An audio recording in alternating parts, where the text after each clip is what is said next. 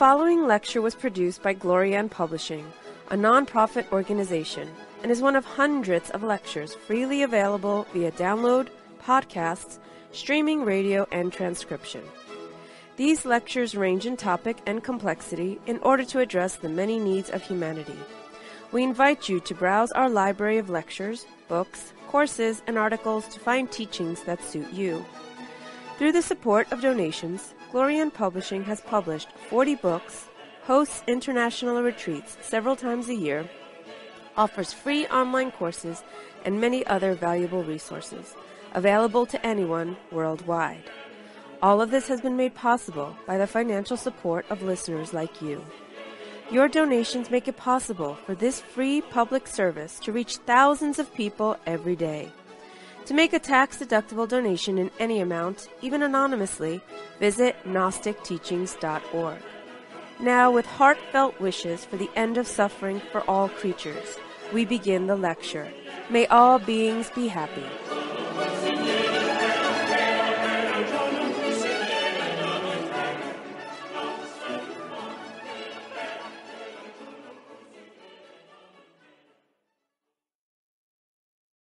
This lecture is going to be related with the consciousness as well, from the Kabbalistic point of view.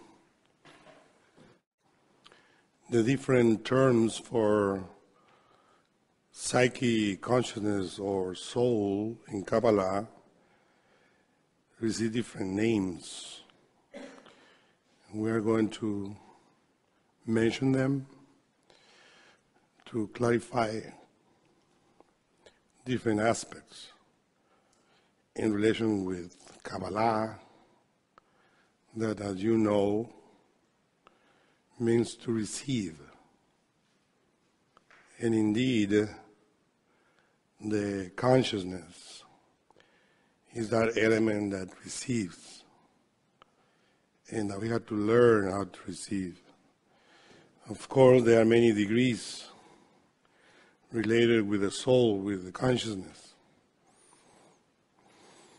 We are going to begin by remembering Master Jesus in the Gnostic Bible. It is written, and Jesus, the great Gnostic priest, chanted a delightful name, a song, and pronounce the profoundly sacred name, Yehu, and said,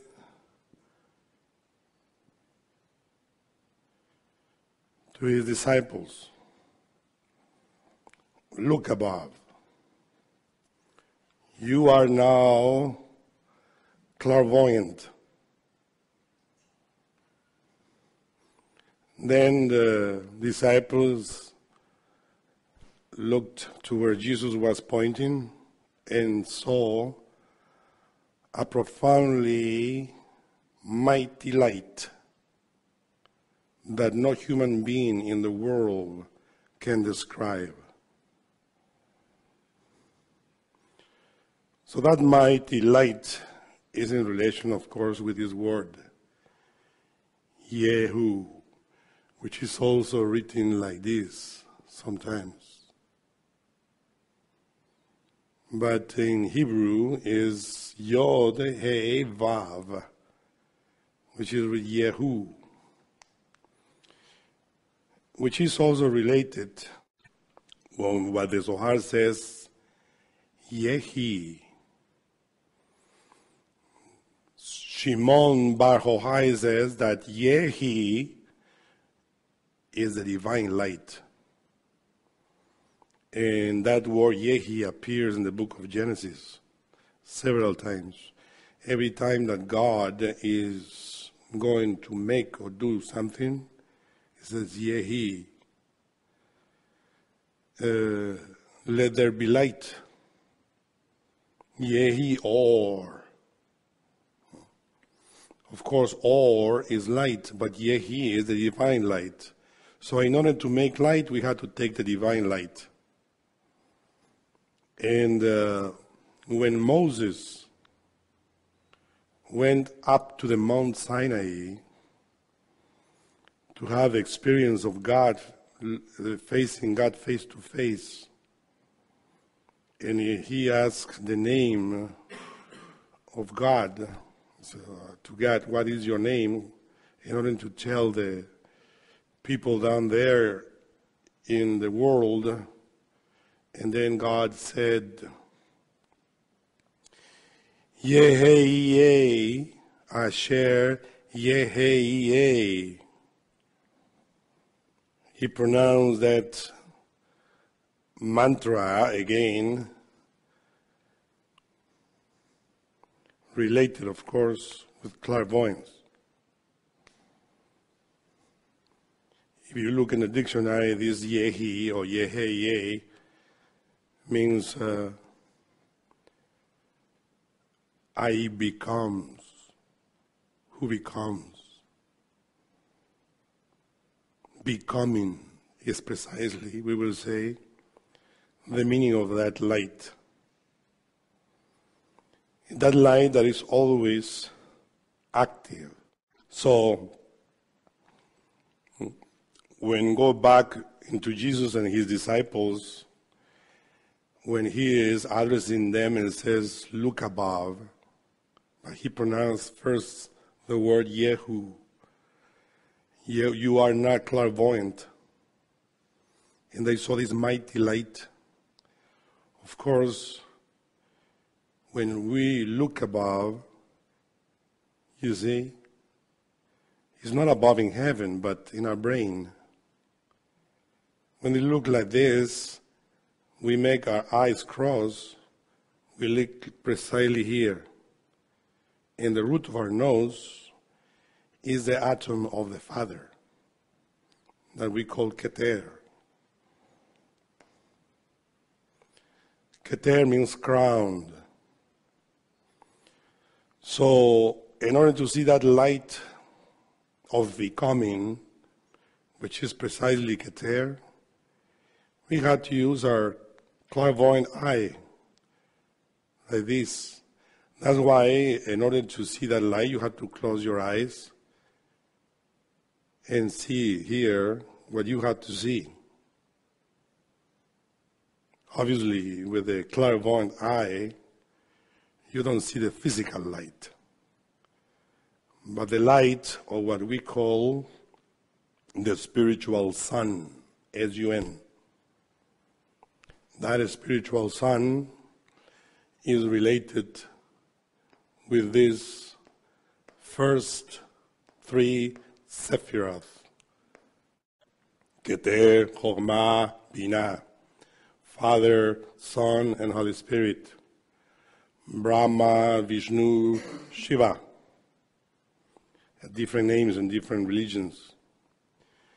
And the Ein Sof Or is above Keter, is the very source of light, that spiritual light that Jesus mentioned there in the Gnostic Bible, and that Moses saw in the top of the Mount Sinai. Obviously, he was not physically in that mount, but in the superior dimensions. This light is synthesized with 4 letters that we always mention. Yod, He, Vav, He. The sacred name of the Logos. Yehu are these first ones. This is how you pronounce it. You can pronounce it Yehu, Jehu. And this He, this repeated one, which is at the end, points at the ends of Or. That's why it is written that God has 4 letters. Because he's pointing at the light, the solar light, the Logos. It's not a person, or they are not persons, but forces of the same light. That's why when we want to see that light, we have to understand that it descends from above into our physicality, which is Malkut, the very last sephirah, or the tree of life. So in our physicality, that Father is here, in between the eyebrows, an atom of light. When we say atom, we are referring to the small particle of light here. Everybody has it. In the magnetic center of the root of the nose. A little bit inside the brain, we have the pituitary gland. In that gland, we have an atom of light of the sun. This is called Christ. Christ the Son. And even beyond to the center of the brain, we have the pineal gland. And we have there the atom of the Holy Spirit. So in our brain, in our head, we have those elements that we need in order to see the light. The trick is to put them into activity. That's why in meditation, the remembering of ourself always put in activity these three atoms. Moreover, these three aspects, Father, Son, and Holy Spirit, Okete, Chokhmah, Binah, are related with the two brains, the two hemispheres. One is Binah and the other is Chokhmah in our physicality. And on top, we have that light, which is a crown, which is Keter. That way also we can see the Trinity in relation with ourselves, physically speaking. Because each one of us is always in contact with that divine light. All we are, as we said, channeling that light, but unconsciously. Because in order to see it, we have to see it with this eyes, which are the pineal gland, the pituitary gland, and this magnetic center. As you see, I'm talking about the Ajna chakra and the Sahasrara chakra, and other chakras that are in the brain, which are connected with that. This is how we see what Master Samael on Beor talks about, the spiritual sun, S-U-N, that guides the initiate in the internal planes. We need to see that. That is Christ. That light appears internally when we are having experiences, and depending on how we see the sun in the astral plane, in dreams, is what that sun is telling us in relation with our own development. So that is the light that Master Jesus mentioned there in the Gnostic Bible about Yehu, related to the Trinity. Of course, there are many Yehus in heaven as human beings on the earth, because that is our own particular ray. You hear about the Glorian, right? That is a particular ray that belongs to our own particular monad, that emanated from the Absolute. That ray is precisely the Ein Sof Or. Every one of us has that ray of light, which belongs, of course, to any of the seven rays of creation. that were mentioning yesterday. About somebody asked about the ray of creation, or the ray to which we are connected. Each one has that ray, but that ray is connected to certain logos. So, in the Hebrew, you discover, for instance, that the letter G or I, as we see here, belongs to this letter Yod. So we can say, for instance, Jehu or Jehu, and we can say also the word Yehuda. Yehuda is a name in Hebrew for Judah, the tribe of Judah, from which the word Jew comes from. Judah relates to the solar light. That's why when we talk about Yehuda or Judah or Jews, we're talking about the solar light, that is spiritual light. That's why the book of Revelation says, I don't remember in which chapter, but it's maybe first or second, those who call themselves Jews, who call themselves that they are Jews, and they are liars. Because to call yourself a Jew means that you are channeling that light, because that is Christ. And there is another interesting word related with Yehuda. If you use the word Yehi, which the Zohar says is divine light, instead of Yehuda, you said Yehida.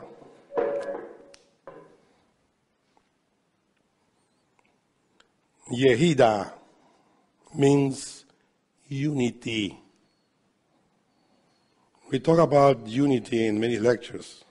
We say that monas from Greek relate to the monad, which is our unity, our own particular divine essence. Well, in Hebrew, is Yehida. We refer to that unity.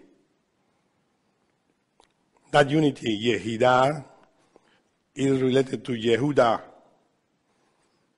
All the parts of Jehu, which indeed is all the tree of life. The first world that appears in the universe is precisely that light that in many lectures we always point is the world of Atziluth, the world of splendors, archetypes. Yesterday we were mentioning that the word Tiferet means beauty, but also means splendor. So when we say the world of splendors, we are related to the psyche. We are the pure essence of the psyche. That's why you find in the tree of life that Tiferet is represented by the sun, S-U-N, because it's the splendor in each one of us. It's our own consciousness. But that is just a spot of light coming from Yehida, which is the unity of the light. That Yehida is precisely what we call in Greek Christ. It's not a person. It's an infinite light. When that light appears physically, and then we see the sun, the stars, the center of our solar system is a physical body of one of those spiritual suns. And that's why the sun, physically speaking, is a second type of sun that channels that spiritual light.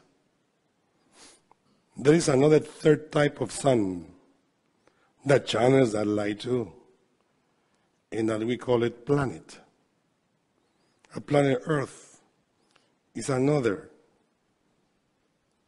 sun, the third type, that eventually with evolution, we will say, for not having another word to say it, will appear in the future cosmic days as a radiant sun if all of us here attain self-realization in all this humanity in the world. Because if we go to the sun, the center of the solar system, we find, of course, solar men. They don't find people like here with different spices. All of them are perfect. That's why the sun is sun, a second type of sun. But our planet is a third type of sun that is in process of perfection. So it has to pass through many processes, maybe many cosmic days, until finally becoming a radiant sun like the central sun of our solar system. And all of us are responsible for that. That's why we had to attain that self-realization, development. So that's why in the world of Yehuda, you don't find klipot. This world of klipot that you find here down, in the world of Yehuda, or Atziluth, as we say, it doesn't exist. Only exists 13 attributes of mercy. 1, 2, 3, 4, 5, 6, 7, 8, 9, 10 Sephiroth plus 3 parts of the Absolute are 13. And all of that is reflected in the aura of what we call the Ancient of Days, the Father of all the lights. That in order to have an experience with that part of your being, because each one of us has his own particular Ancient of Days. And he has these 13 attributes, which are called the 13 attributes of mercy, that we need to develop in us. But that in that world that we call Yehuda, the first soul that you mentioned in Kabbalah, is Yehuda. It's there. In that Yehuda, all the keters, the crowns, all of the elements that we call God are one. That's what is called unity. There is no separativity there. All rays are forming one body of light that we call Christ. In Kabbalah, or in Hebrew, they call it Meshiach. Meshiach. If you observe, in that name is the Mem and the Shin.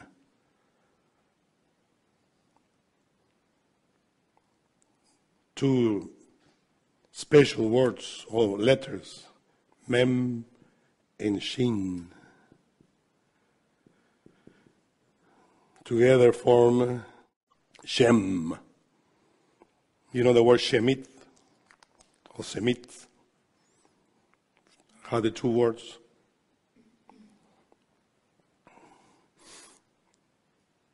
Somebody tell you you are anti-Semitic, or Shem means that you are against your own light. Has nothing to do with physical world. Those who doesn't work with their own light are anti-Semitic, spiritually speaking, because they don't care about that light. Of course, in this physical world exists a race that was formed in the Atlantean epoch, Semitic. That is the origin of this Aryan race. But we are not going to talk about that right now. So anyhow, So this Yehuda with the 13 attributes of mercy is what we call the Messiah, that wants to descend in each one of us. It's what we call the Savior. In the Zohar, Shimon ben Yochai asked Elijah, the prophet, who is always next to him, teaching the Kabbalah, when is the Messiah going to come? And then he said to Shimon, tomorrow, go to the marketplace in the town and you will see him. So Shimon ben Yochai, he said, I went there, he stood all day, and he didn't see anything special, anybody special. Only beggars asking for alms and people helping them in different ways. Is it? And then the next day he talked with Elijah, the prophet. He says, you were mocking me because I was all day there and I didn't see the Messiah. Didn't you see people performing mercy for others? Yes, well, wherever you see people performing mercy, compassion, there is the kingdom of Messiah. It's what the Master Samael calls sacrifice for humanity. The way that we have to give. Because each one of us has that light. That light only acts in us if we give. If we are selfish, that light, it doesn't work through us. Because that is the light of compassion, of Yehuda, the monad. So in other words, our own particular monad, our own particular ray, in that light, is one with the Lord. If you meditate and you enter into that light, if you are concentrated in Jesus of Nazareth, you will see that you are Jesus of Nazareth. And then that light will take you to the past 2,000 years ago, performing miracles. And if you don't know that in that Yehuda everything is a unity, you will return of your ecstasy, your samadhi, and thinking, oh, I didn't know that I was the reincarnation of Jesus. Falling into a big mistake. And wherever master that reached Christification, Muhammad, Moses, Buddha, Jesus, if you concentrate on any one of them, you will become them. Because your consciousness will become one with your own particular ray, your Yehuda, your Glorian. And this is how you can discover if certain master says, I am a Christified one. I Christify myself in this and past life, whatever. Then you just sit down and concentrate and pray to your inner God. Connect me, please, to this master. And then you will see if the one that is saying that is lying or saying the truth. This is how you discover, but through meditation. Because out of the world of Christ, of course, that light, as you see here, shines there in the space, utilizing our sun in the solar system. And he's giving his light to all the planets. But each planet, in the very core, there is also a being that is Christified, who utilizes this physical body, or this physical planet, as a vehicle. And from the center of the earth is also irradiating. If you see the planet Earth in the space, it has a beautiful blue color, splendor. That's why Tiferet is called beauty, because the beauty that we are talking about here is not physical beauty. It's the beauty related with the light. When it says splendor, you imagine light. And that is Tifereth. When the consciousness is free of ego, it's a splendor, it's light, which becomes one with all the lights. And that is precisely the mystery of Yehuda. And we are in contact with it. You know, the mineral kingdom, plant kingdom, animal kingdom, human kingdom needs the solar light in order to be alive. And that's precisely what in the Bible is called, we need the Salem in different levels. Salem, I'm writing here with Roman letters, no Hebrew, in order for you to understand easily. The letter T in combination with the letter Z, or Zeta, is the letter Tzadeh. Tzadeh in Hebrew. I believe the letter Tzadeh is like this. The second letter of the word Salem is Lamed. And the last one is the letter Mem. Only 3 letters. Salem. This word Salem means image. Image. So when you read that the human being was made into the image of God, and we are studying here Yehuda, in the light, the unity. When you see yourself, it says, am I made into the image of God? It's obviously, the answer is no. It's pretty obvious. You don't even know where the light was. So how are we going to reflect that light, image? And this is precisely how the Bible describes a process of the light. Because God is light. This is what Jesus said in the Bible. I am the light of the world. But the one that was talking through him was that light, because he was the channel of that light, or the vehicle of that light, because he was crucified. So you see there then that the Salem is precisely that element, that image, Christ, that is everywhere, giving life, not only to the human kingdom, animal kingdom, plant kingdom. That's why Master Samael on verse says, Christ is everywhere. He's in the water, he's in the air, he's in the earth, he's in the fire, surround us. But we have to understand that. We eat that. This is a process of destruction and being born, of birth and destruction. When we eat something, we destroy it and we liberate that light into us, which is called vitamins. Or how they say in other language, vitamins.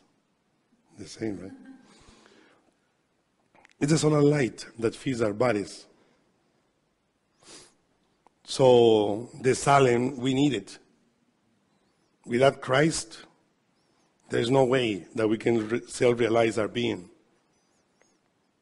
The Lord says, through the lips of Master Jesus, I am the way. I am the life. I am the light. Reference, of course, to that I am. That because that Yehi is translated as I am the one that I am.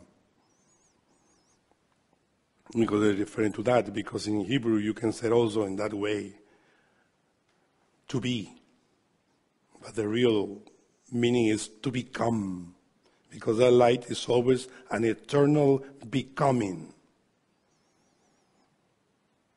Keter, the Ancient of Days, that inner most beautiful part of us inside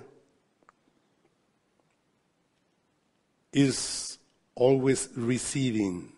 You see, Kabbalah is always receiving the light from the Absolute and giving it to the universe.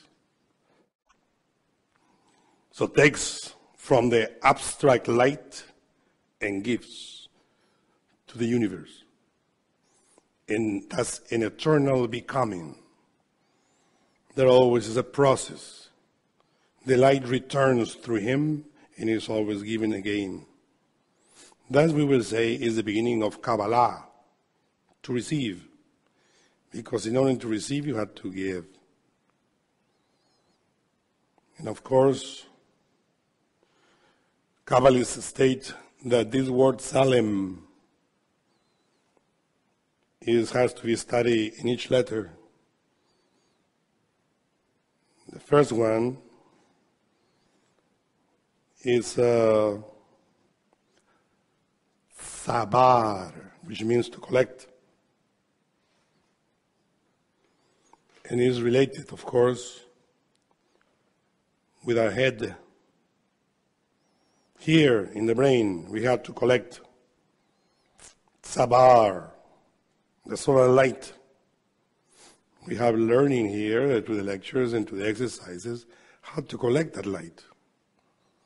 Because if we are not aware of what we are receiving, the impressions of the light that are always entering through the senses, which we have in the head, and those chakras I was mentioning, that light enters and goes away.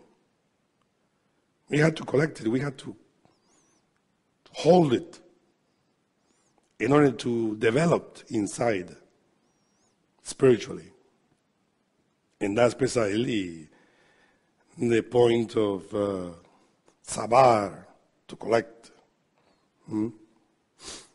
Then it goes down into the heart, as you know, related with Tiferet, the splendor, our consciousness, the beauty. Here we have the word Liba, means heart. And also Lebush, begins with L, both. Lebush means clothing. In the very lower level, we need clothing in order to protect ourselves from the weather or to behave like civilized people. The clothing, of course, is made from different elements of nature, whether they are animals or plants. And that light is there. That's why we said always that the closest way to the light, physically speaking, is the clothing that we wear. And that's why, personally, I like to wear cotton. It makes me comfortable. But other magicians advise, for instance, if you want to meditate, do it on top of a skin of a sheep. How you call? Wool. That will you isolate from the negative currents, right? And to give you more concentration in your meditation. In other parts, they use other type of skins, like the tiger, for instance. It's very strong. In the pictures of India, you find Shiva meditating, see always in the skin of a tiger. It depends what you want in order to acquire that. But that's the closest aspect of the light with us. Because light and fire is the same. Fire and light. Sound. Now, the letter Mem is translated as Mazon, food. Obviously, we need to eat. in order to be alive. So that light will sustain our bodies with the food. So the word Zalem, which means image, encloses these three aspects in order for us to understand how to gather, to obtain that light in order to process that light in us. And that's precisely the mystery of the image of God. When we say the image of God, we're talking about the light. But if we just place God above there and not here, and then it's not God. Because God is everything. But if we understand that He is light, obviously in different tonalities, that light is everywhere. But from the world of Atziluth. So, what we eat has to be charged with light. That's why we, the Gnostics, we are against the crossbreds. How do you call it? Hybrids. People that used to cross this tree with another tree, they interfere in the process of the light. The fruits may be beautiful, bigger, but they don't have the essence that we need in order to put the mazon, the food, inside of us.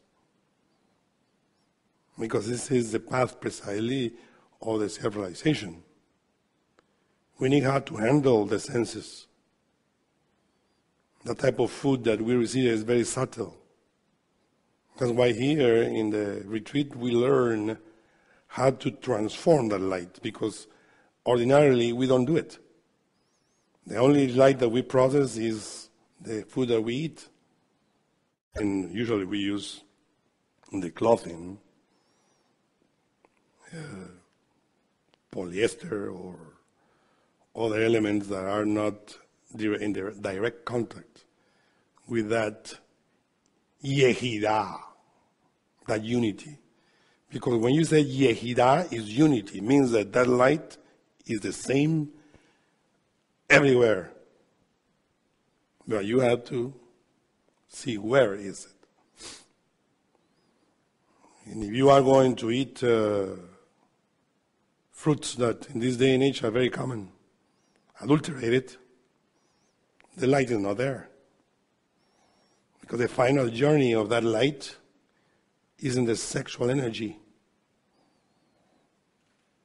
That's why we have Yehuda, in our sexual energy. There is another word here that is necessary to mention because we are mentioning the sexual energy here, which is the Chaya. Chaya is written with only two letters in Hebrew, Het and Yod. Chaya. That means life. So when we talk about Chaya, we are talking about the letter Yod. But when we're talking about Yehuda, we are talking about the very tip of the letter Yod. Because that very tip of the letter Yod is the one that goes into the Absolute. And from the Absolute comes and becomes Yehuda. And then after that, Chaya, which is represented by the duality. And that's why I said I had to mention that, because the duality is in relation with Chaya. Remember very well, in the Bible is stated, when God took the woman out of Adam, that's meaning he's taking Chaya out of Yod. Because Yod, that Yod is Adam Katmon. That's celestial being, which is pure light. And that's why in many apocrypha, they said that Eve was more spiritual than Adam, in that sense. Because the word Eve in Hebrew is written like this: Chava. You just extend the letter Yod and make the letter Vav. That sounds V. Chava. And it's written there, your name should be called Chava, or we said in English, Eve, because you are the mother of the living. And the living is Chaya. That's why the tree of life, which are the parts of that living entity, is called Chaim. Ot Chaim. And all the creatures that are inside that Ot Chaim are called Chayot. The same root for living entities. That's why in the invocation of Solomon, that you might have it because in Gnostic have the invocation of Solomon. We said when addressing Keter,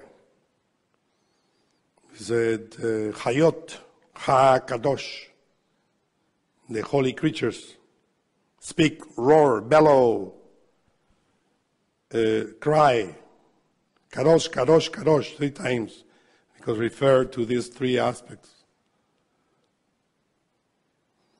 But first we says Eheye, Asher, Eheye. The same words for Keter, for the Yod, in other words. Because the letter Yod, as you see, the shape of it could be like this too. It's the first sephira there. That's called Yod. The first spot of light that appears from the unknowable divine. So that the Haya, Hayot. And of course, Kabbalistically we said Haya means Adam and Eve. But the first divine aspect of that Adam and Eve is what we call Abba and Ima, father and mother. Remember the commandment of Moses. You shall honor your father and your mother. That's above. Is what in Hinduism is called Shiva Shakti. There's got a representation there in Hinduism. You have to honor Shiva Shakti. In other words, Bina, the Holy Spirit. Because that Haya expresses itself through the third aspect of that Yehuda. Yehuda is Father, Son, and Holy Spirit. And Haya is the Holy Spirit expressing that power of Yehuda in the duality. And that's Father, Mother. Adam and Eve, in other words, in heaven. The divine aspect of Adam and Eve. And when we talk about that, of course, that Adam and Eve above reflects down here in the earth, in the division of sexes. I am Adam, and all of you women are Eve. All the men here are the representation of Adam. But above, this Haya is Yod He. And Adam and Eve here down is Vav He, the second name of God. Yod He, Vav He. Down. That's Haya. And we are talking about that because the mazan, which is food, is a way that we have to eat in order to feed our consciousness. In the aspect that we know, in many lectures we explain, that Hava, the mother of all the living, of the Hayot, Haim, is our sexual energy, our sexual organ. So in order to feed our consciousness, we have to absorb the sexual energy. The listen in Hebrew, sexual energy begins with a mem. It's called min.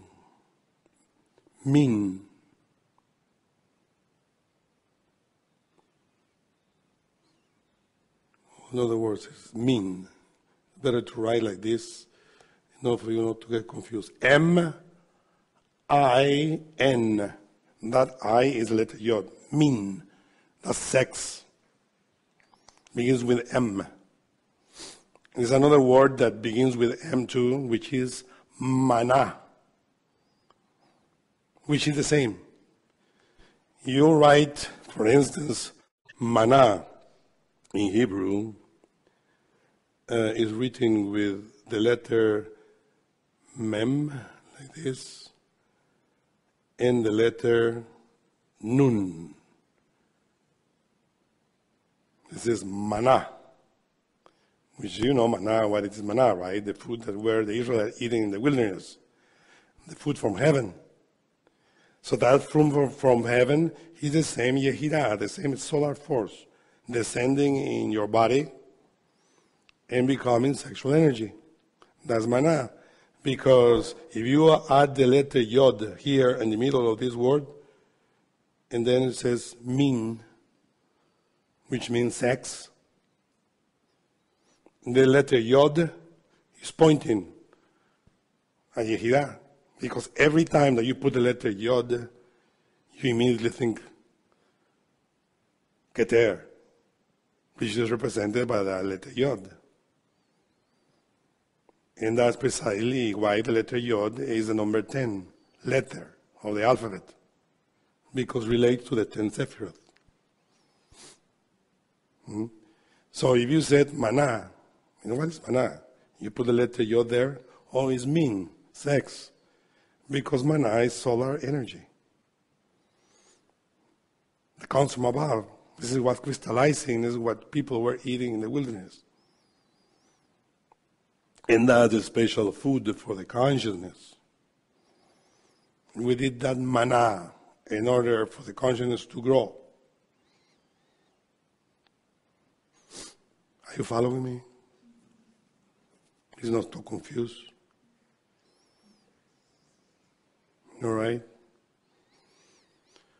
Let us continue, because we are just talking here about two souls. Yehuda and Haya, which expresses themselves as light and life.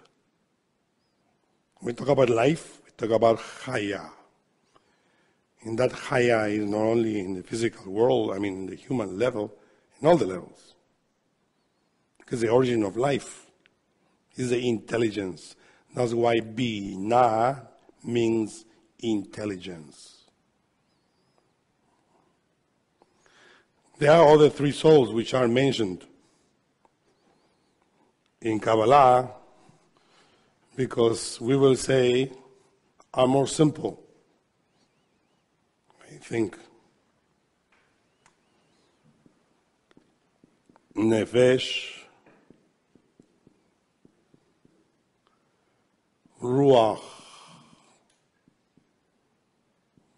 Ruach, and Neshamah.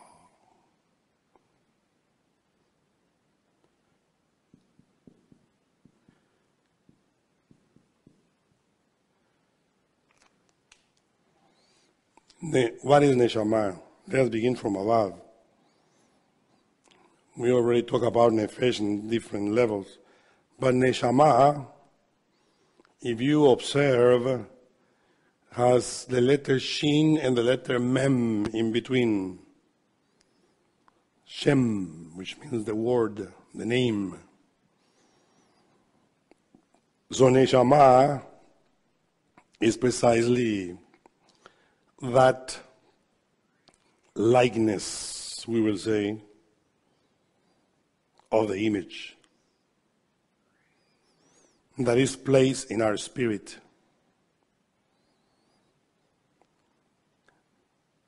The Father of all the lights wants to make human beings into his own image. And in order to make the beings into his own image,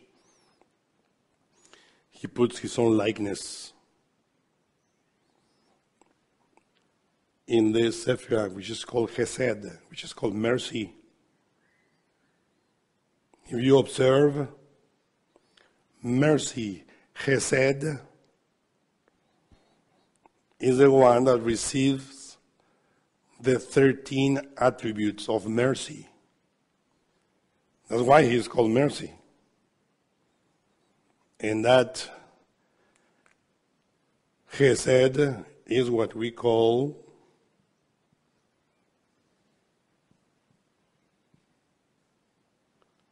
Elohim. But usually it's called El. But I said Elohim because his name is hidden. In Hebrew, in order to write Elohim, you write like this. Aleph, El, Hey, I am, Elhim. El by itself means him, Chesed, the spirit. Means the being that we have inside. This Chesed has, or is part of Yehuda, but contains in himself the Neshamah. It says, is the Ruach, Elohim. Ruach, Elohim means spirit of the gods. But the word H-I-M, spell Hey, Yod, Mem in Hebrew, means the sea, the ocean, the water. Because the letter Hey means the. I am is water, sea, ocean. So when you said El Chaim, means the God of the water.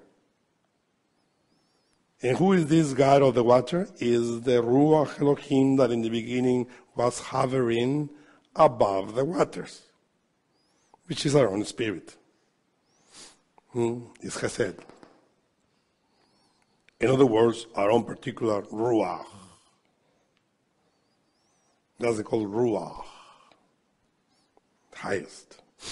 And in him is a Neshamah. Neshamah expresses this here in Geburah. That's why Geburah is called the spiritual soul.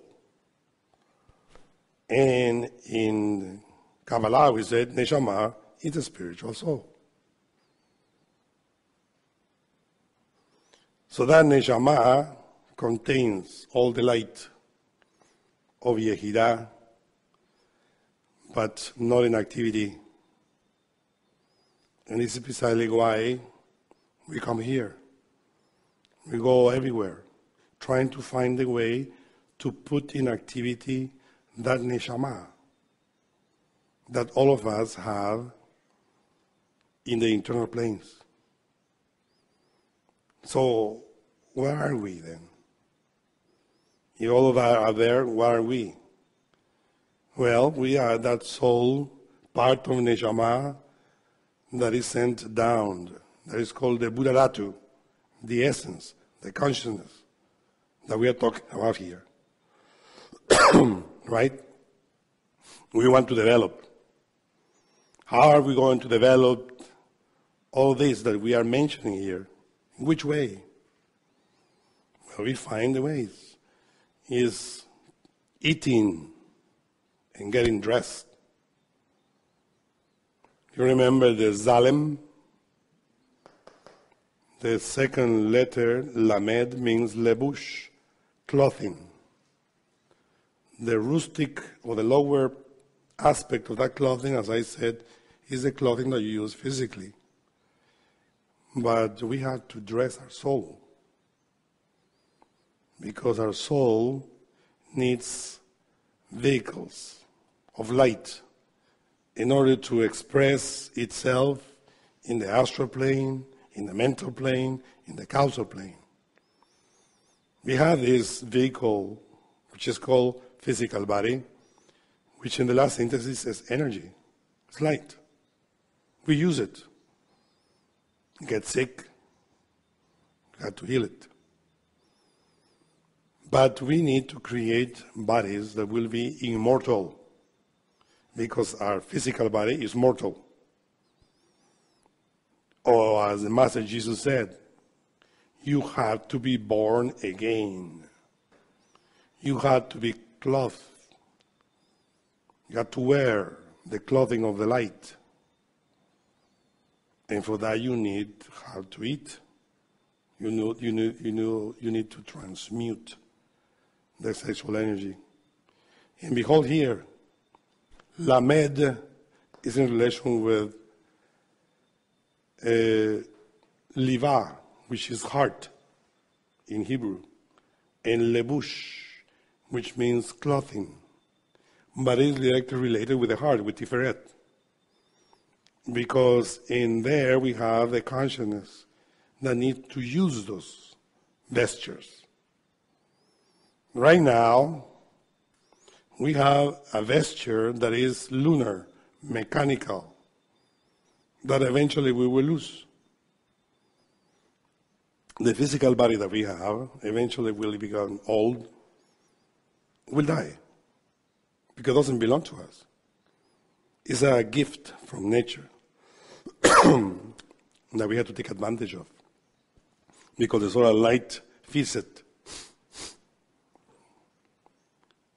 If we don't take advantage of it, we physically die, and then if we have another opportunity, we will receive another body. But the objective of receiving physical bodies is to take advantage of that light in order to perform what we have to perform. Inside of us, we have two elements that are also lunar, which is called Nephesh and Ruach, down here below. Master Samael on the Or explains, he says, in order for a body to exist, he needs millions, trillions of monads that will detach from our own particular monad. Because our own spirit, we are connected to him. Every single atom in our physicality is connected to the main monad, which is our own Ruach. So we will say that our Ruach, which is Chesed, above, controls the trillions and millions of Ruachs that are controlling the life of this physical body. It's the intelligence of the physical body. But unfortunately, he is controlling lunar bodies, not solar. Like any animal, like any plant, like any mineral, receive the influence of the monads in order to survive, to be alive. They are mechanical. Nature gives this body, takes it, gives another, takes it, and that's a process. We call it the what? The ecosystem. A process of destruction, annihilation, and birth. It's natural process in nature. Inside of us, the lunar bodies comes from the mineral kingdom from a long time, far in time when we were minerals. They were developing that Nephesh in because of the Ruach. Nephesh is that soul that is related to the physicality and also to the internal bodies that we have. Lunar. It's called in Sanskrit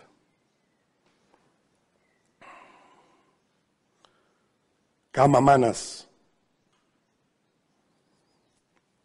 or mind of desire, which is common in the animals. But the kama manas in the plants are different. But they are kama manas because they're lunar. And the other is called the buddhi manas, related with the mind. Kama manas, buddhi manas. And the rest is just the physical body that we are. It's what we are inside. Every time that we go and we come into this physical world with our physicality, we look for the doctrine, we start doing practices in order to feed our souls. And we find the path. We learn how to create solar bodies, which don't belong to the process of annihilation and destruction that the lunar body suffers.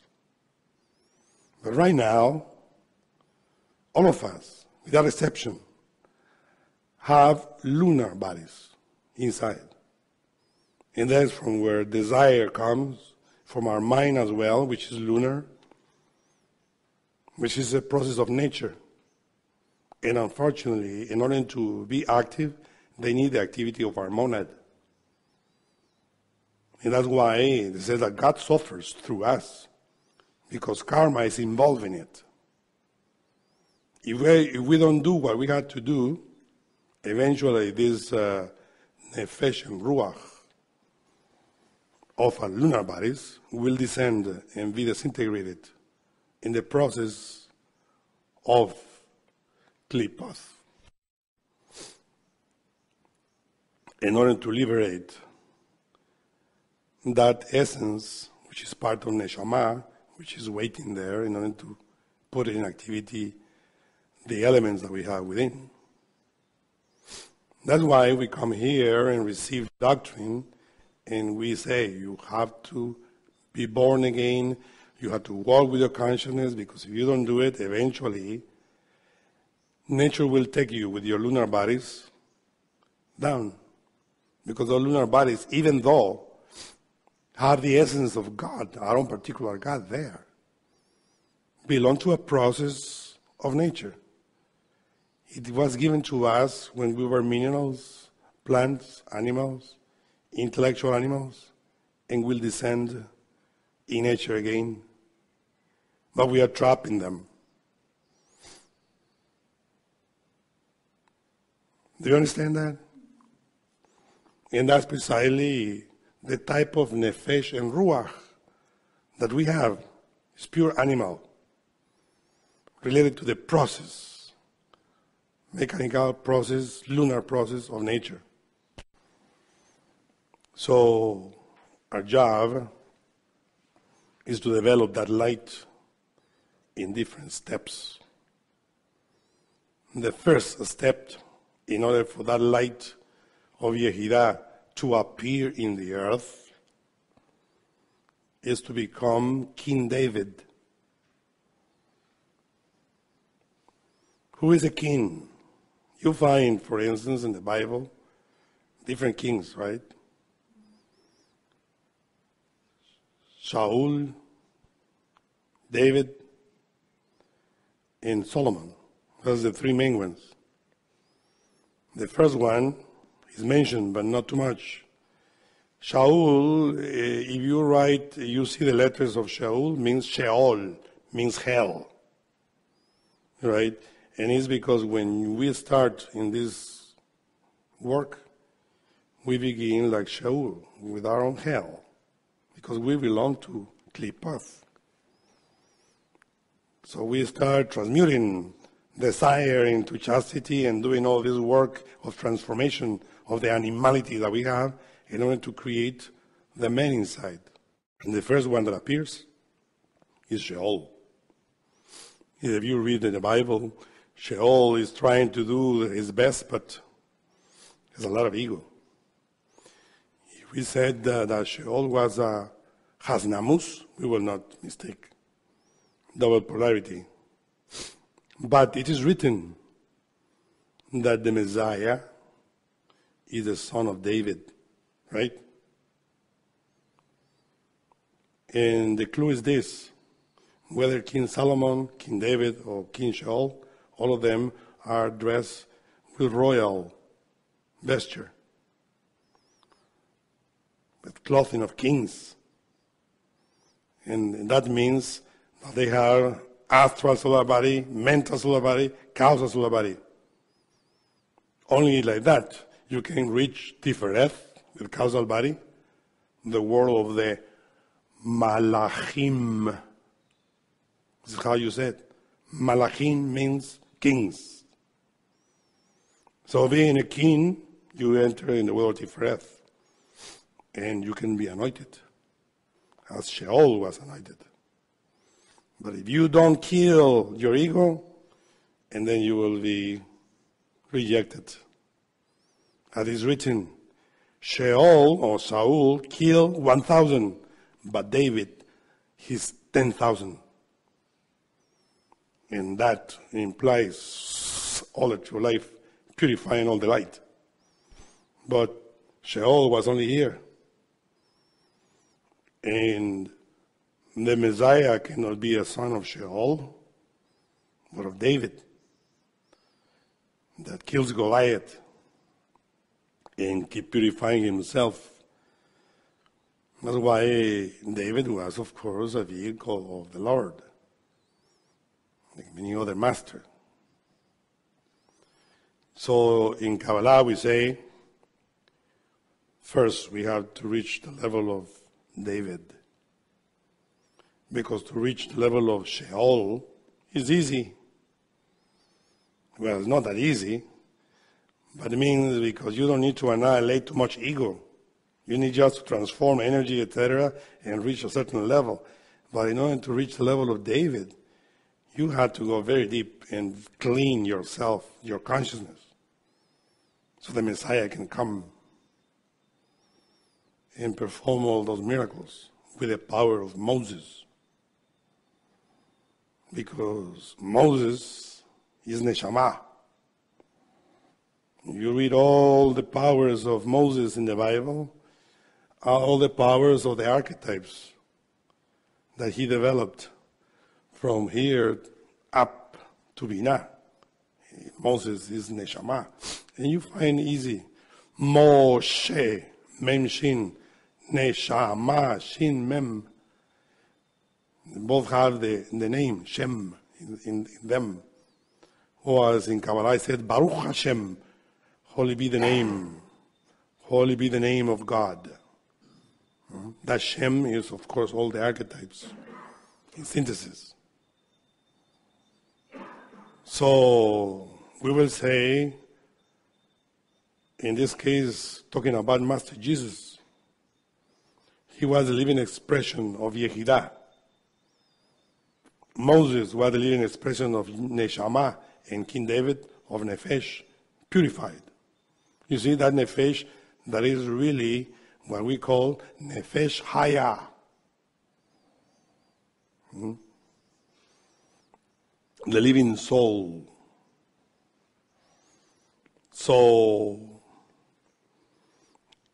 in the level of Ruach, which is the innermost, that expresses itself through the soul, is that soul that we call Elijah.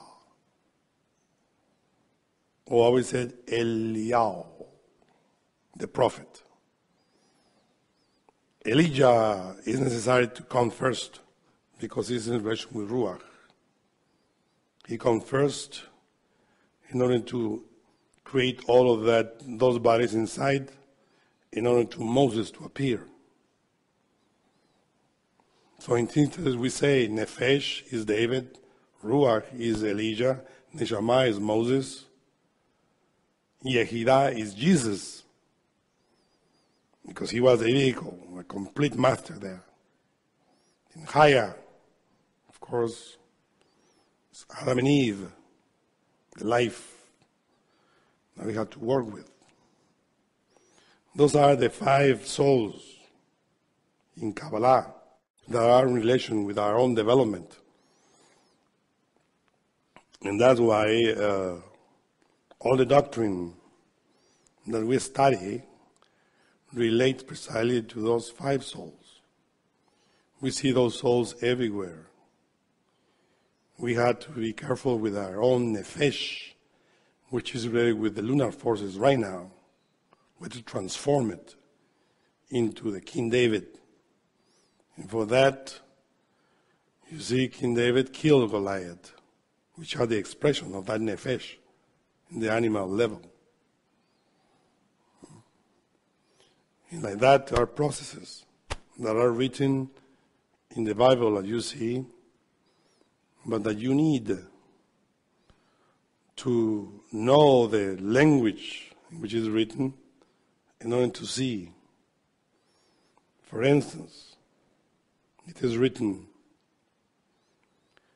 and Jehovah Elohim blew the Neshamah of life in the nostrils of Adam, and Adam became a living soul. Did you read that before, or you hear that before? Well, the Neshamah of life is called Neshamah Haya. Means that in order for that Neshamah Haya to develop, to be blown through the nostrils, it's in different steps. Different steps. And that's why the science of breathing that we practice, whether we are single or we are married, because the 3 breaths, Father, Son, and Holy Spirit, descends from above through our breathing, through Ida Pingala, which are Haya, masculine and feminine, into our system, and go directly into our sexual energy.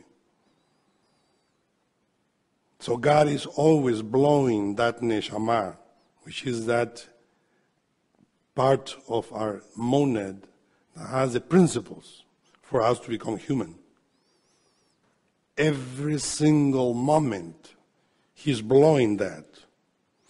Because that Yehuda, which is the light, when entering into us, enters according to our own particular Neshamah.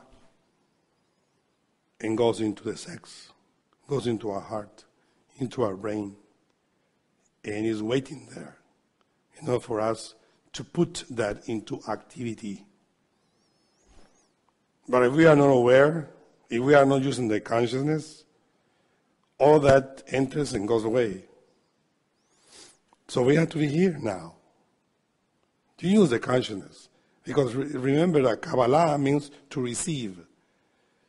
And that's precisely the basic aspect of this lecture that we are saying. To receive is this basic action in all the levels. That's why we had to be here and now, observant and transforming the light every time that we can. It's not by belonging to this group or by belonging to this other group that we are going to self-realize ourselves. The light is there entering. If we take advantage of it, then it will grow, develop in us according to our own activity. It's not a matter of believing. You can believe in this. If you don't do anything with that light remains there without illumination. That's why Tifereth is called splendor, beauty. And now you understand when a master realizes that light is shining there, splendor. because he takes advantage of that Neshamah of life, Neshamah Haya, that is being blown into the nostrils. You know the science of breathing, you know what are we talking about, right? And Adam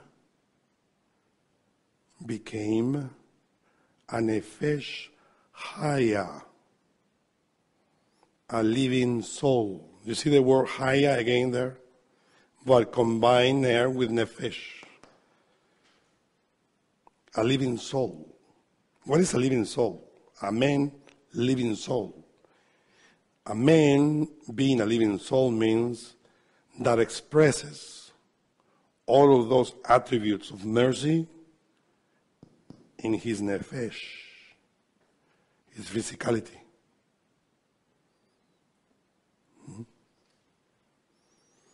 That's a living soul. Nephesh Haya means that everything that he does or performs is related with that light. And in order to reach that level, to be a man into the image of God, it's difficult. It's a long work that we do and we perform with light. In the animal kingdom, for instance, Master Samael Veor was telling us, can we find an Nephesh Haya in the animal kingdom? Well, samples like that, yes. He says, for instance, an eagle. You see the eagle? It's a Nephesh Haya in itself. Because that eagle has all the qualities that are necessary in order to be an eagle. Flies. His level of being is higher than any one of you. That's what he said. Because he is a Nephesh Haya. A lion, for instance, he says, a lion is a Nephesh Haya. Has the attributes of being a lion. But you call themselves human beings. Are you Nephesh Haya? No. You are not Nephesh Haya. You have the shape of a human being. But I take one of you and put it in the middle of the Sahara desert. It's written that the human being is the king of nature. What will you do there in the middle of the Sahara desert? Will you make appear water from the sand? Right? And the Nephesh Haya is the one that is written, control the fish of the ocean, the birds of the sea, the animals of the earth. Controls all nature. But we are just destroying all nature. To take with tricks a lion and put it in a cage is easy. But to be like Daniel in the den of lions, and the lions around him, and he just being there, is showing that he is really controlling those animals. What will you do, for instance, if a lion enters here right now? Can we control him? Right? A Nephesh Haya, a man to a Nephesh Haya, is controlling animals. He's not be afraid. The lion will be afraid of that, Nephesh Haya, because now he's a living God in flesh, like Krishna.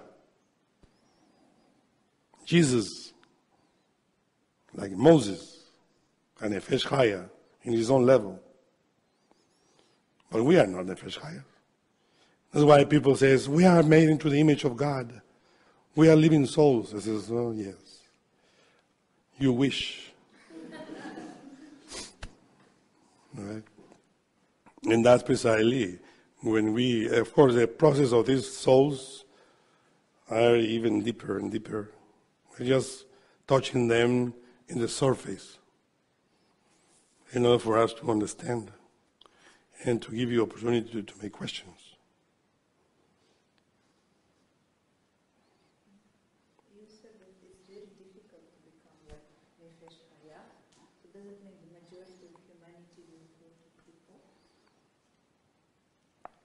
Unfortunately, yes. The question is, are all humanity going to Klipot because it's different to become a Nefesh Chaya? Well, let me tell you, in order to reach Nefesh Chaya, a living soul, you have to reach all the levels of human beings before. The first one is King David,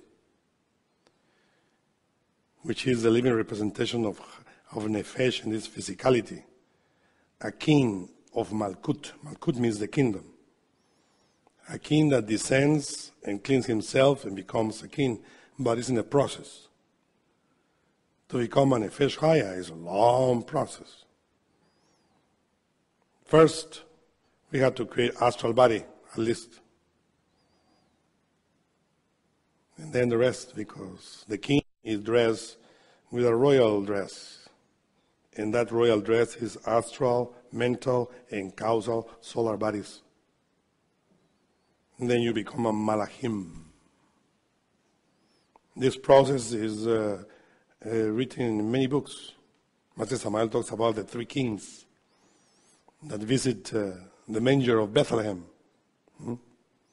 Same symbol. And if we work hard, maybe we could become a Nefesh Chaya. But for that, we have to take advantage of the breath of God through our nostrils, which is Neshamah Chaya. And it goes inside into our blood. And from our blood into the sex, which is the manna. We have to eat manna. We want to go to the promised land as a Nefesh Chaya. We have to eat manna in the wilderness. And that's the mean sexual force, chastity. No fornicator can enter into the promised land. Which is the fourth dimension.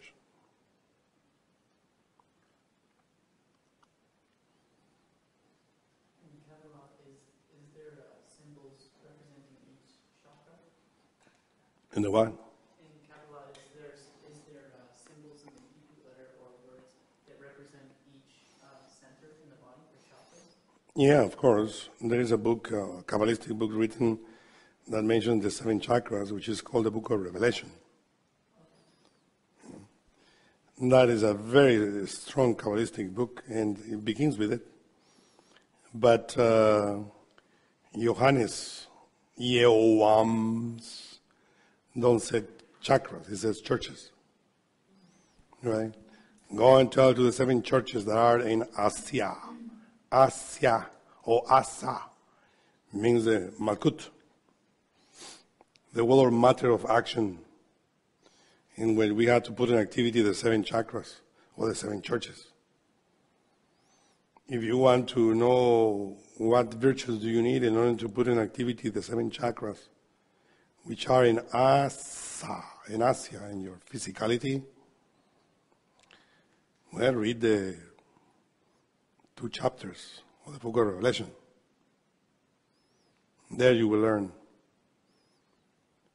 beginning with Ephesus, which is the Muladhara chakra, Smyrna, which is the Swadhisthana chakra, Pergamos, which is the Manipura chakra, Thyatira, which is the chakra of Anahata, Sardis, which is Vishuddha, Agna, which is Philadelphia, and Laodicea, which is the chakra Sahasrara. And all of you have those there. You have those churches there.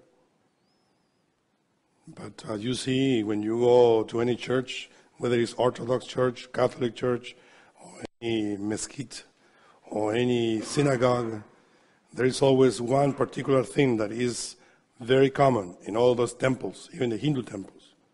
What is that particularity which you find in all those temples? Different religions, but you always find that element there. Light. There's always candles, right? Because God is light. So it's what you have and what you need in those churches that you have there. Light, knowing to enlighten them. This is what Buddha means, enlightened one. Because he has all the energy, the light of Yehuda in himself. Buddha in Kabbalah is Chesed. There's our own particular individual Buddha. Become enlightened because we work here, down here. That's why when we work in ourselves, we have to concentrate in our own particular Buddha, our own Chesed, our own spirit, in order for him to come and hovering above the waters and do the work that we have to do, which is make the light. Because in the beginning, the Spirit of God was hovering above the waters, and God said, "Let there be light," and there was light. And that's precisely what we need. It's hovering there. The light is everywhere. It's stored in our body. We have to make light. Let there be light. How? Well, different ways. Transmutation of the sexual energy is one way. Transformation of energies. Being in contact with nature. To see the light, how that light is everywhere. In all the elements. And to absorb that light and to transform it, and to be always in that moment, is to be in communion with Christ, with the light. And by feeling that light in your heart, because it's what you have, Tiferet, splendor, is how you clothe yourself with the light, at least in the beginning. Because that light shines here in the heart, in your aura. So begin with being here now and remember yourself, and from that heart to shine in all your consciousness. So that light will be a clothing for your consciousness. Little by little, as you advance, you will make that concrete body, which is called astral body, mental body, causal body. If you find a way to transmute your min, or your mina, according to your own kind. There's another word you find in the Bible. It says, and according to their own kind. Kind is the same root. Min, mina, kind.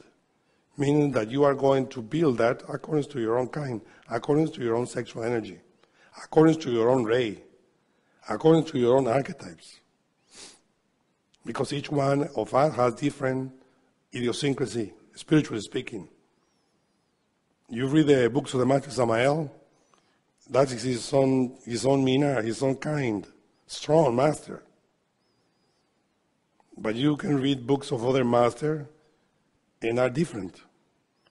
Because that light shines in different levels, different manners. Master Samael is a master of power. There are masters of love. For instance, Master Moria. Read the book, The Day of Spring of Youth. It's a beautiful book. But the Master Moria is another master. That light shines in different way, but teaches the same thing in different ways. Master Samael, very strong.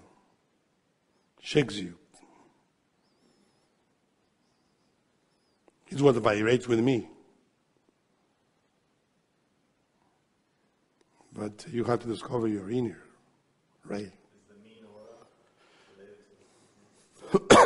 Yeah, the question is the menorah related with it? You know what is the menorah? It's the mean aura, the sexual force. Usually the menorahs have oil at the bottom, and the wicks are on top. You light, the flames of the 7 lights of the menorah, because of the oil that rises. Now, of course, you will say it's just candles, but it's the same meaning, right? Aur, or pronounced, is light. Aur, or. And min is sex. Min or. Minora means the light that you take from your sexual energy, which is 7 lights, 7 chakras. And that's your own particular menorah. I don't know if all the Jews know this, but when you study Kabbalah, you see very clear. Menorah, 7 lights of the sexual force. If you are a fornicator, there is no menorah there. Maybe the menorah is there, but with a light.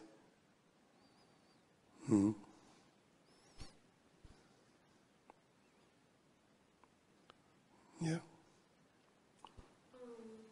What's the difference between, unless I got my notes mixed up, I probably did, but Neshamah and Ruach Elohim? Well, Ruach Elohim is in itself the first emanation of the Trinity. Ruach means spirit. Ruach Elohim, the Spirit of God that receives the Neshamah. In this sense, the Neshamah is above the Ruach. Or we will say, in other words, Ruach and Neshamah in this aspect are one. It's the same monad. That's why when we mention the monad, our own particular spirit, we will say Chesed and Geburah, or in Sanskrit, Atman Buddhi, which shares the light. That Neshamah is equal to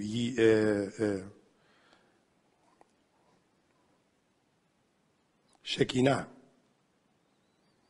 which is the light of the Divine Mother. It's another word that maybe you will find. But that is, Ruach and Neshamah are one. So where on the tree, on the Kabbalah, was Adam created? And that's a good question, because this Adam is Ruach. When we talk about the real man, the true man, he's not here, down, he's here. That is a real Adam.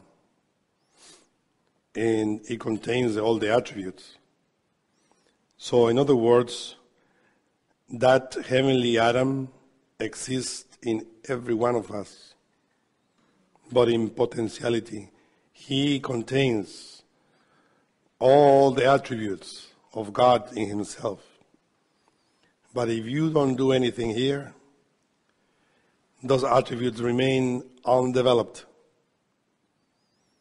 So that's why the book of Genesis was written, in order to show you how this Ruach Elohim that is hovering above the waters descends in order to make light and start developing all the 7 days of Genesis.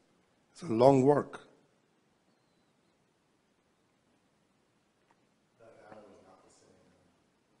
No. That especially this is what we call Elijah, the prophet. It's the soul that never sins. The soul that sings is here. The breath is different. The word Adam is used in many places.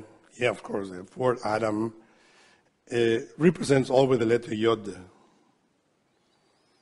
Represents the man. For instance, talking in a heavenly manner, that Yod Her Keter is called Adam Katmon, the celestial man, which is perfect. And this is the one that sends his image in order for that image to become here a human being. But he creates first Adam in heaven, in his own image. And after that, in his own likeness. So we have that. Inside of us, we have that image, but not developed. We have to develop. That's why we come to this physical world. Why do you think this physical world was created with all this complication? Just to make us suffer? No, it's a purpose. Because God wants to make His own image alive, Nephesh Chaya. And He's different ingredients, developments. And He takes us always from the physical world. And that physical world is our physical body. If we don't take advantage of our physical body, who is going to take it? Psychologically speaking, you have to know very well that your physicality is that vessel that is given to you in order to serve nature as a machine. And then you come and says, I am a machine transforming energy for nature. If I don't take advantage of this, nature eventually will take me down, and I will be elements for plants, like in a cemetery. The matter transformed into trees and fruits. So I had to take advantage of that. And for that, I had to become a thief. All of us are thieves, Gnostics. I am a thief. I am stealing from nature. That's why the Lord Christ was crucified between two thieves. One in the left and the other in the right. Well, the one in the right was the smart one. The other in the left was just taking the energy for satisfying his animal pleasures. Utilizing the cross, the sexual act, for animal pleasure. But the one on the right says, remember me, Lord, when you are in the kingdom. You will be with me because you are a smart thief.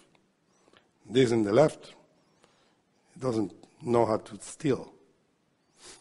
That's why when we were there walking or where, the conscience learn how to take advantage of that. But the forces of nature that are related with the mechanicity will fight against us. And that's precisely the great war, the fight that we have to do. And the fight is not outside, it's inside. Once we defeat our own nature and we become King David, and then it's a long process. Yeah? I know you've spoken a lot about all the ways we can do it, but could you just go through like a list of what we can do to transform the light that we receive, the light of God that comes in? The light that comes in, how do we do it in order to transform it? Yeah. First, what we learned today, to be aware, consciously speaking, of all the impressions that we receive through the senses and through the inner senses that eventually will develop. Because when you start doing that, your physical senses become very sharp. And with that energy entering and being aware always, then the other senses are active, the chakras. And then you have to be more aware. And that gives you the fuel in order to develop consciousness. That's the first step. Transformation of impressions. When you eat as well, the food that we eat, because in this area as well, in the head, is when you put the food that eventually will go into the stomach. It will become blood. By the way, blood in Hebrew is dam. And the air that we breathe is the letter Aleph. So the dam here, the blood in our heart, becomes Adam. And if we are very attentive with the breath, the oxygen that we're breathing, and all that breath that enters to the senses, the blood becomes purified. That is the Adam, the element that could be, or will be Adam if we go from Mina, which is the sex. Because that's the food also. That's why in our lectures we advise that we have to know how to eat. when you are eating, you are pronouncing the mantra Krim. The mantra in Sanskrit.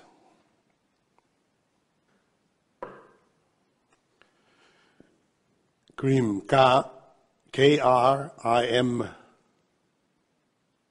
An easy way to understand is if you like cream, just pronounce that word there, mentally. And then you take directly the Yehuda, the light which is there, into your body. You still it into your consciousness. That's why when you are eating, you have to be aware. You know, the way of eating is a ceremony. And Jesus taught that with the Last Supper. He's delivering the body and blood of the Lord Christ, the soul of light, to his disciples. In the same way we have to be, making of eating a ceremony. Here they say that they charge, and I don't know, maybe they deliver the Yehuda with more strength, but the Yehuda is always there, the light, if the food is not adulterated. Then, of course, you pronounce cream mentally. Don't do it verbally. You will choke there. And then you feed your consciousness. Every time that you eat. Yeah, you eat 3 times a day, the 3 times you do it. Always when you're eating, you are pronouncing cream, in order to take.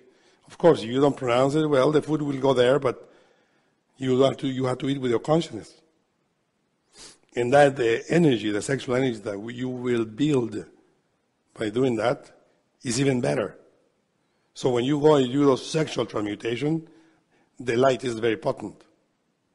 And that will be like a big fuel for you. That's food. Mazan, food. For your consciousness. Because we're talking about the consciousness. Remember, Kabbalah means to receive.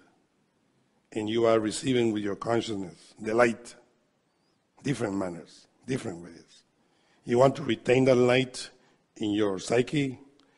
It's a process called Kundalini, in which you have to create the astral body. The astral body retains that light. It becomes a body, immortal body. But it's a process of transmutation. And for that, you have to know how to save. You have to save energy. If you are a victim of your emotions, of your mind, you are not saving. You are just feeding your egos. So you have to save energy in order to steal it. What? What destroys energy? The energy is not destroyed. The energy just escapes. Energy is never destroyed. Matter transforms into energy, energy into matter. What we want is to receive, to retain the energy in order to create other subtle matters. Because the matters that we have contain energy, but it's a very rotten matter. Egos, defects, vices. It's a transformation. It's called alchemy. Light will be always there. It's a process, an eternal becoming, as we say.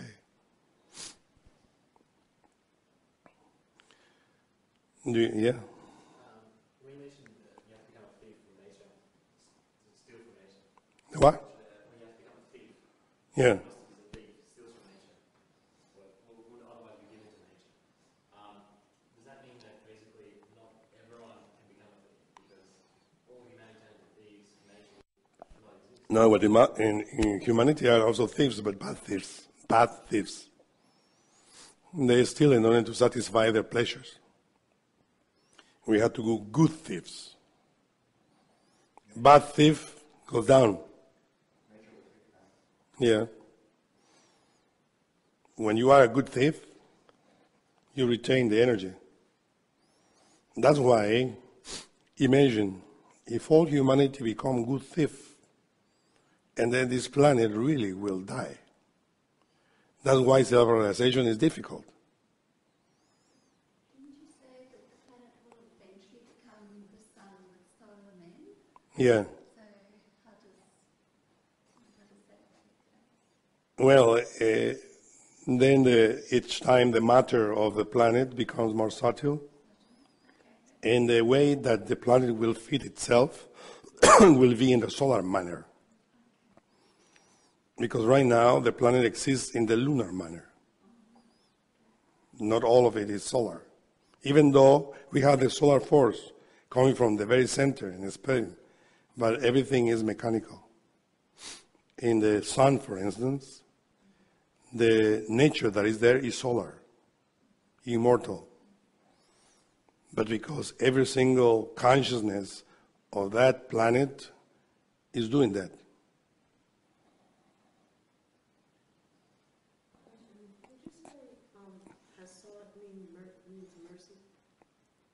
Hesed, yeah. Hesed means mercy. What is that in relation to the 13 mercies? Yeah, it says the 13 attributes of mercy relates with Yehuda, which are placed in Hesed as Neshamah. And that's why Hesed is mercy, because it contains all of those attributes in potentiality.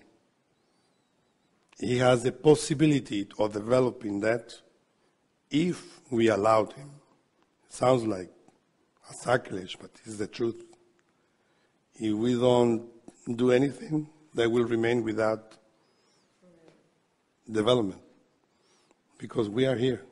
In other words, we will say, Hesed, his throne, is the central nervous system here in the physical body. That's his throne. And from there, he can take advantage if we remember him. That's why we have to remember God, always in that way, in order for him to walk through us. Which would allow us to ascend. Yeah. We are very low, Nephesh. Part of him. If we fail, we will descend into hell, and he has to wait for us. At least 1,000 years. When the lunar bodies are disintegrated and the ego disintegrated, your Ruach is waiting for you and absorb you. Talk to you. You fail. Let's see if you will do something in this new cycle. Go ahead. Send you again. 3,000 cycles in order to do what we have to do. After it emerges from the hells and is purified all the ego, has it learned something? What? Or after it's emerged from hells and is purified from that recycling plant and goes back up to, has it learned something, or is it a clean slate? Well, he learned through suffering something. He has a little bit of experience knowledge, right, which is the knowledge of hell. But it still needs to develop that, because the attributes of mercy that are in Hesed are not developed. And that's why he has to descend again, because in order to develop that, the soul has to descend into the matter. Because the matter allows us to transform energy into matter, matter into energy. And that's precisely alchemy. And that's why this physical body is given to us, in order to do it. The body is already doing it. But we have to learn. Thank goodness Master Samael on Beor came and taught us how to do it. So that soul that's had, say, for example, it's had 2,000, it's a ladder, it's done a lot of cycles.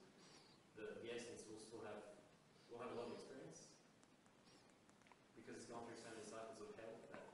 Oh yeah, it would have 3,000 experiences of hell, right? And that will give it something else to that particular soul that suffered 3,000 times. Something that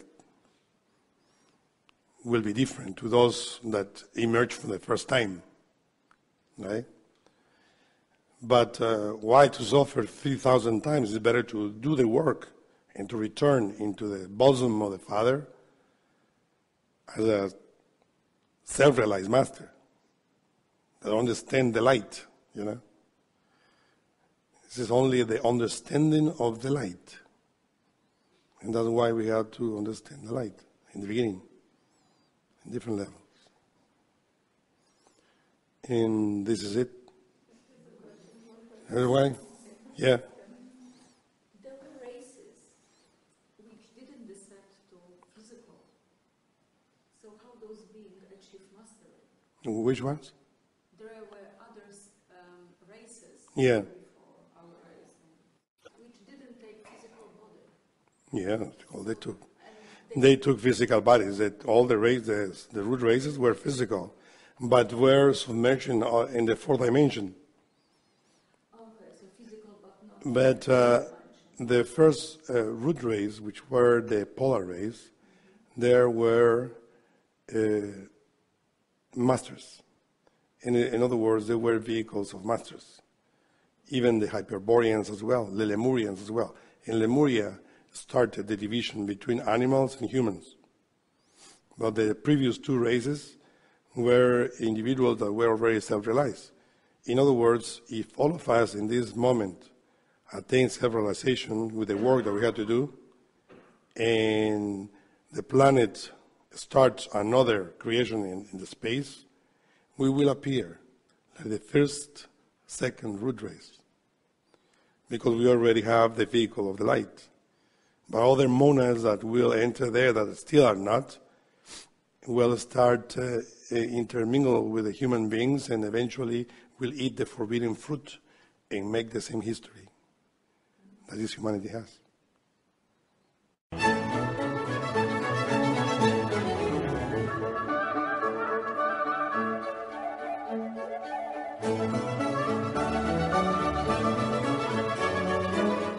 To learn more about what you learned in this lecture, we invite you to explore the books published by Glorian Publishing, available from booksellers worldwide. You may also be interested in online courses or upcoming retreats, all of which you can learn about at GnosticTeachings.org. All of this has been made possible by the financial support of listeners like you. Will you help others to benefit from this knowledge? Most spiritual schools recommend a donation of $10 to $20 per lecture. Every donation helps. Make a donation now at GnosticTeachings.org. Thank you. May all beings be happy.